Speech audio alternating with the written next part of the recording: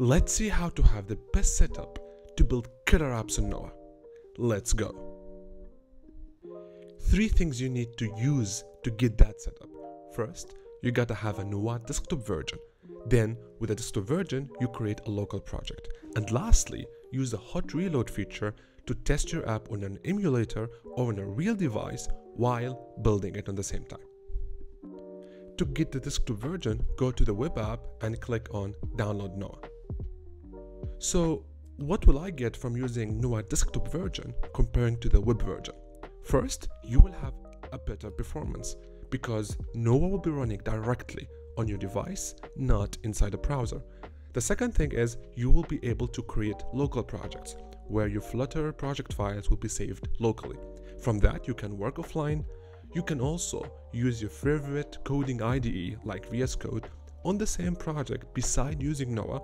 And lastly, you will be able to use the hot reload feature. So let's create a local project together. First, inside Nowa Desktop version, click on Create and then choose Local. Choose a name for your project and then choose the path where the project will be saved. And that's it. Click on Create and now you will have your Flutter local project. And now we got to the best part, the hot reload. So let's say this example.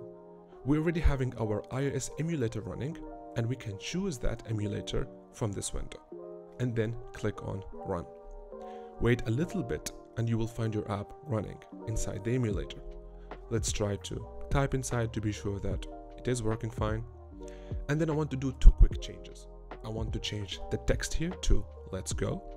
And I also want to change the email field and make it username. After that, click on Command S or Ctrl S to save and you will find your changes instantly becoming live on the emulator. So I did put the wrong credentials on purpose just to see if it's working. Now I want to change the color of the button and I will choose almost white. And then I want to remove this widget from here and I want to add a component I created before called Terms and Conditions. Now I want to place this inside the group and then I want its layout to be auto, so the width becomes exactly as the component size. Now with the Ctrl S, you will see the update becomes instantly. Now I want to make the alignment go to the left side and also I want to add a little padding around that component. Now save again and your updates are live.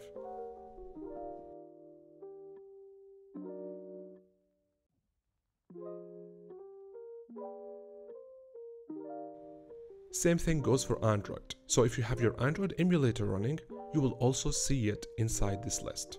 And then choose that emulator, click on Run, and your app will be running inside that emulator. Now it's time to spice it up a little bit and run the app on a real phone. So connect your phone to your laptop and then you will find your phone name inside the emulator list. Choose the phone and click on Run. Now wait a little bit and you will find your app running inside the phone. You might have to enable USB debugging inside your phone to make this work.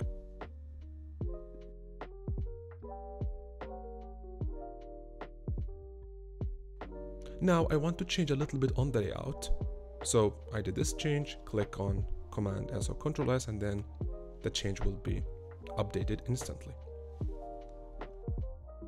Now I want to change the color of the background. So first I want to remove the image and then I did place a color to the background. Save the project and your changes will become live.